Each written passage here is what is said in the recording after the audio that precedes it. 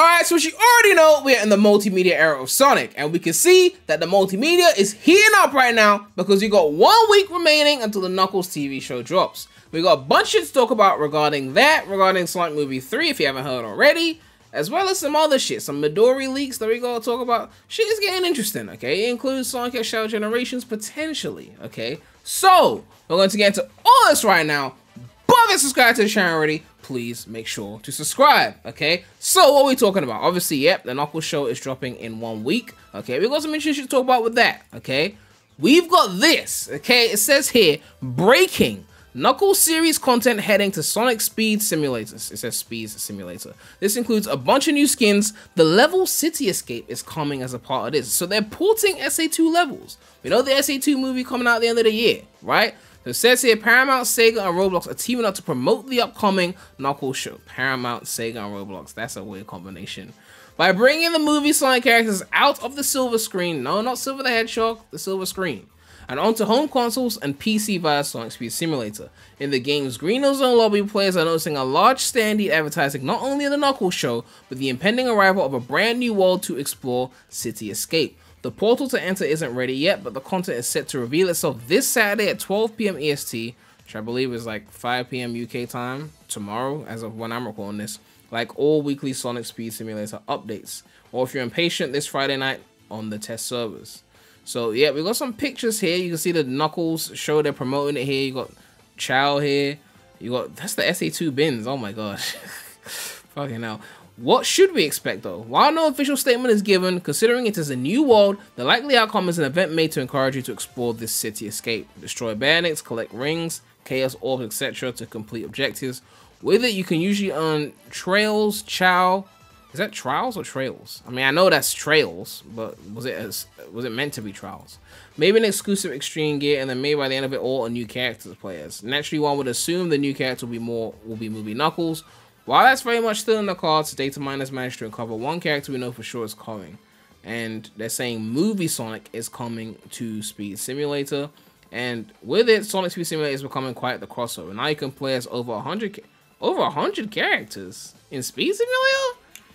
I mean, it's been a while since I played, but I didn't think it'd been that long. About 100 characters. Is it like Sonic with different shoes and Sonic with this model and they're counting that as characters? It must be that, right?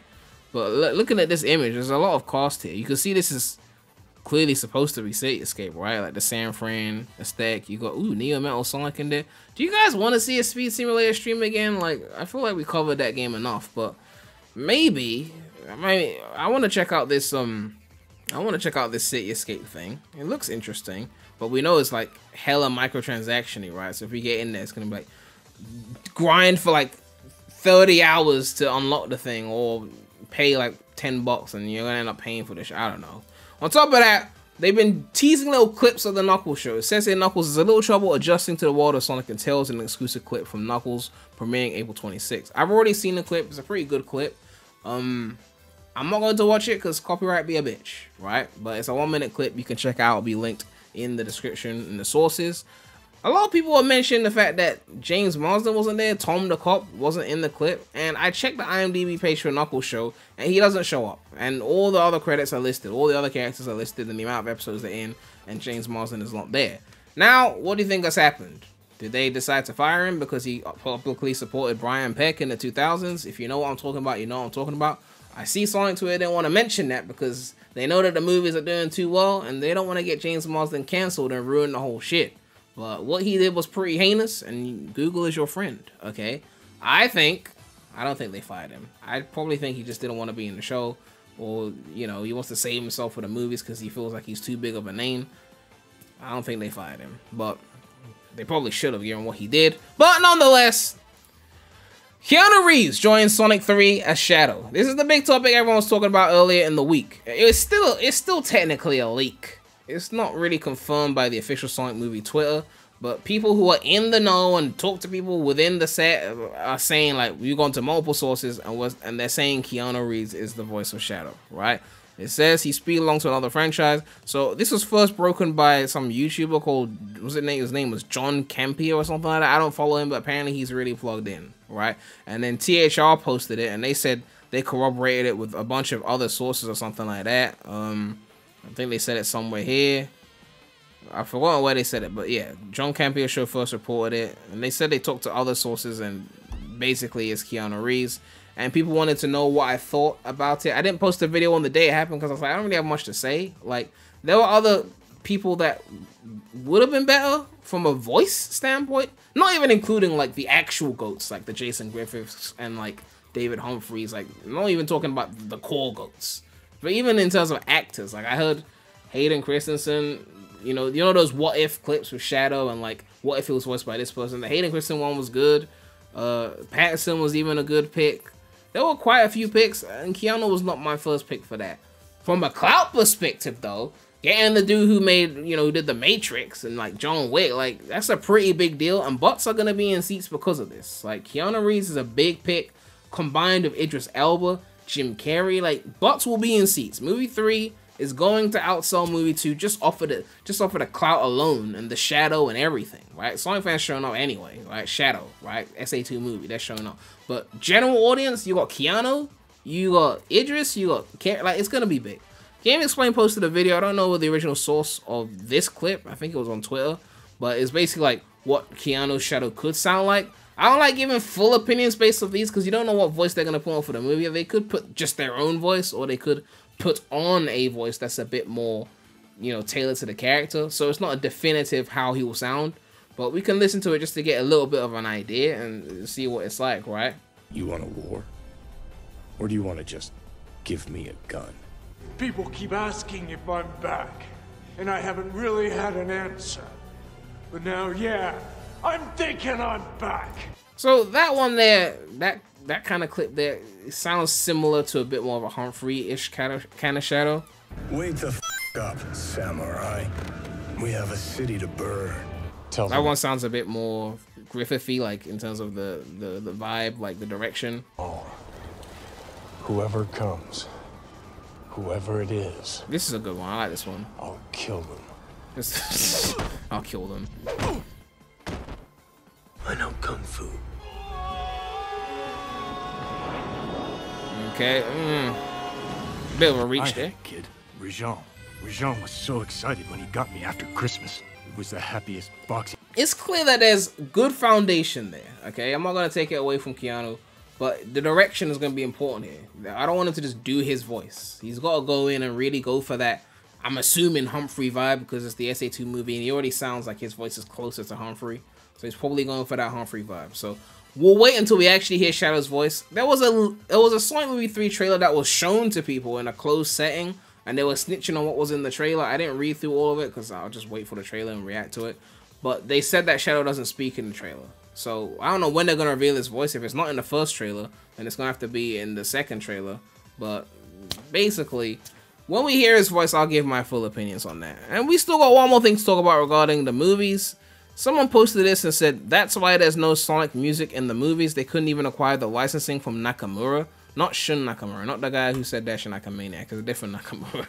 It said, screwed by the lawyers. Film composer Tom Junkie XL Holkenborg wanted to use Green Hill's theme as a reoccurring leitmotif throughout the film. However, due to legal issues arising from the rights of Sonic the Hedgehog soundtrack being owned by the game's composer Masato Nakamura, this was ultimately dropped, though the theme can still be heard in snippets sprinkled throughout the film.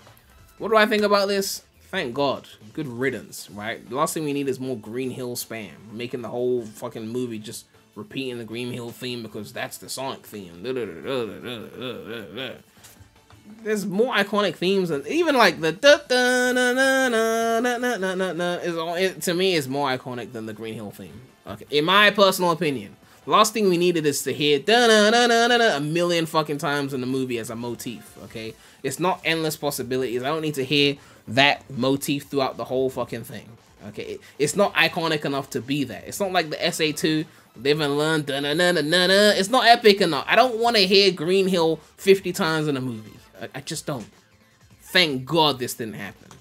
And there's another thing here. According to the writers for the film, an earlier drop would have included more alien worlds, characters, and game elements. However, the film's scope needed to be reduced to a mostly Earth and human-centric setting due to the budget, with CGI character animation in particular being costly, and demands from production staff and executives to keep the film simple, resulting in a lot of ideas being cut for use in potential sequels should the film be successful.